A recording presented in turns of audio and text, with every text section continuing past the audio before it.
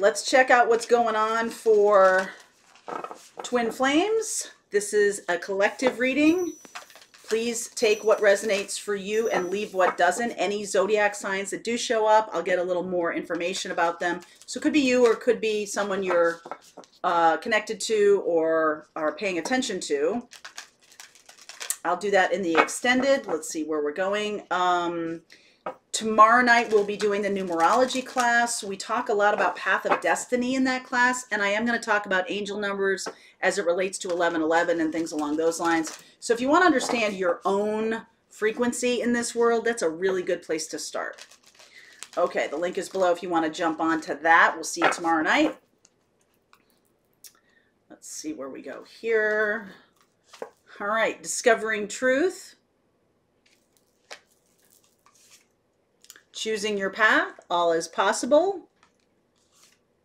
Journey by moonlight, believe in magic. So some of you, I do feel like are opening up more to who you truly are.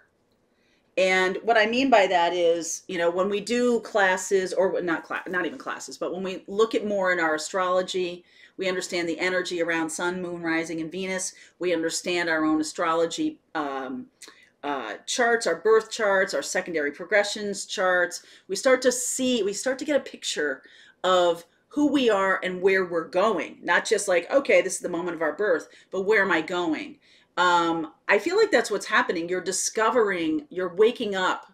That's truly, in my view, the definition of the spiritual path, is you wake up to who you truly are. So I'm going to do a little divine feminine here, divine masculine here, and then the connection. All right, so let's see where we go here. All right, so the energy of the divine feminine right now, this is for the collective. Underneath is devil energy, Capricorn energy. Divine feminine is showing up as the Two of Pentacles. Lots of choices right now. All right, lots of choices coming at you. How you're seeing the situation. Knight of Pentacles. I'll talk you through this in a second. What the universe is saying to you. Lovers, that's no surprise. What's going on underneath here, what's going on subconsciously for you is Chariot. Let's get this show on the road. Okay, so this is speaking to a group of divine feminines who have been maybe stuck in a holding pattern.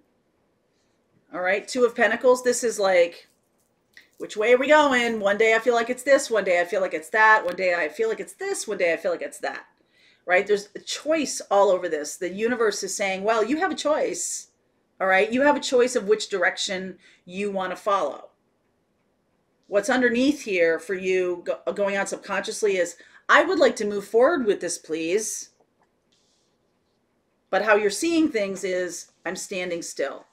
I'm standing still, right in place. Like things are not moving. Okay? And probably why you're watching this reading to begin with.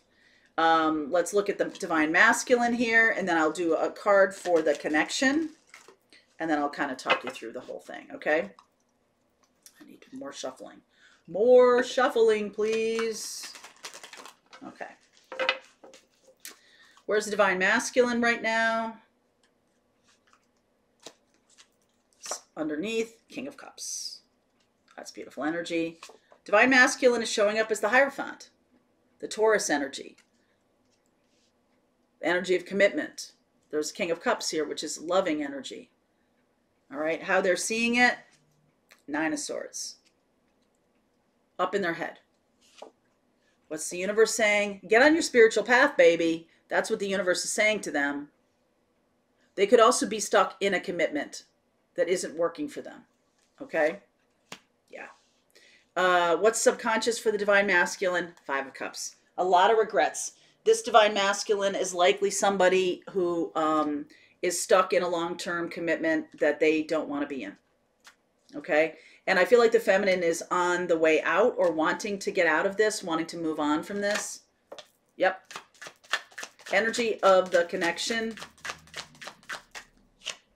Queen of Wands. All right, that kind of goes along with this Emperor a little bit. This fire energy. Let's see, I'm going to do this. So It is the connection, the fire of the connection that is keeping the connection kind of boiling along under the surface. There's a lot of love coming from the masculine to the feminine, a lot of regrets, a lot of sadness up in their heads about what to do next.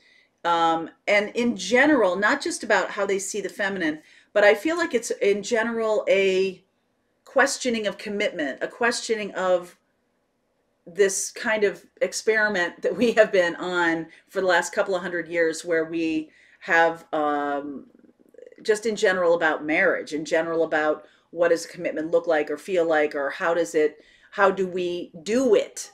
Not like it's being perpetrated on us, but how are we handling commitment? And what does it really mean?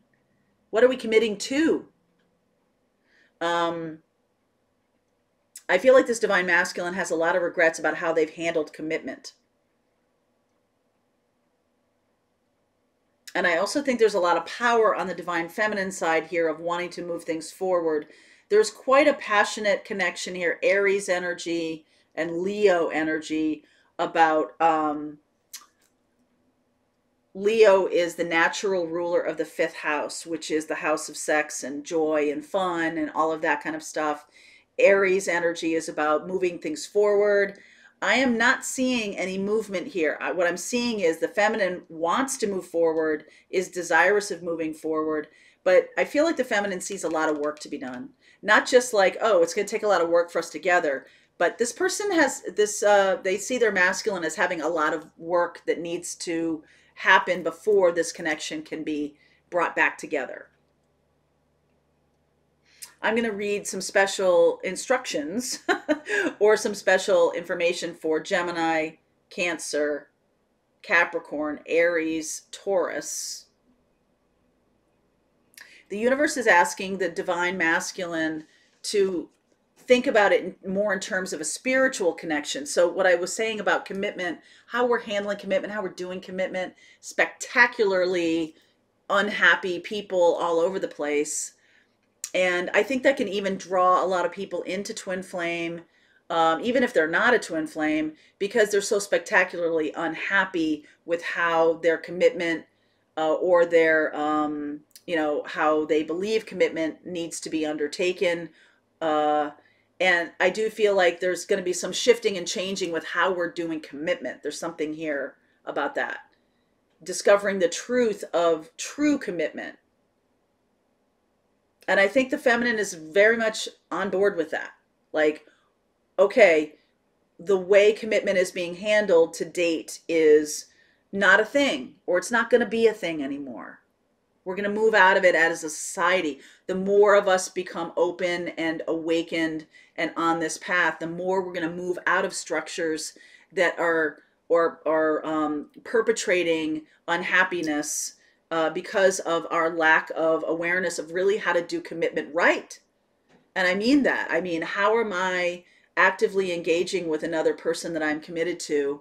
And how does that unfold over years and years and years of time?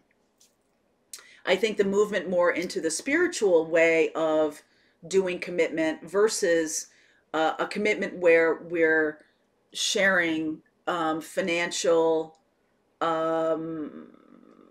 burdens, but financial responsibilities, let's say.